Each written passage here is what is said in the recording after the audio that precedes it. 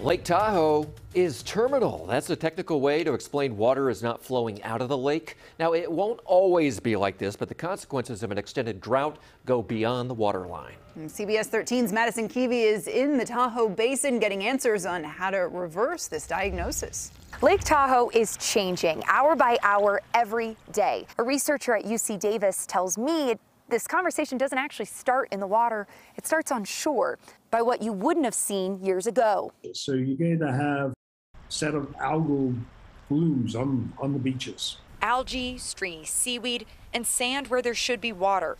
All signs that the water in Lake Tahoe is below the natural rim. With a dry winter this year, we could be 3 feet below our current level this time next year. Researchers at UC Davis's Tahoe Environmental Research Center study the science that informs conservation.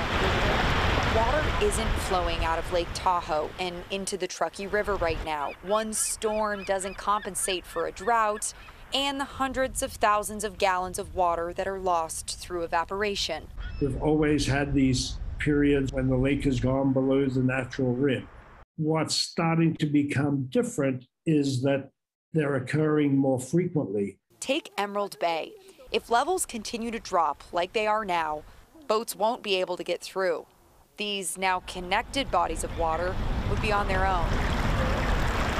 The signs of lower water levels aren't lost on the people at the water, here to take it in.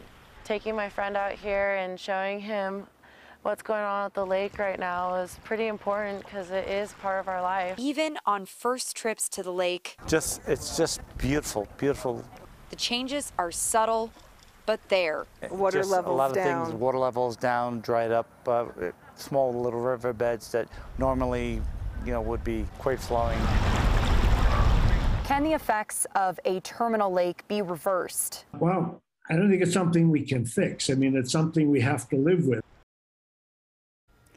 The same drought concerns and calls to conserve water apply to every lake and reservoir in the West area.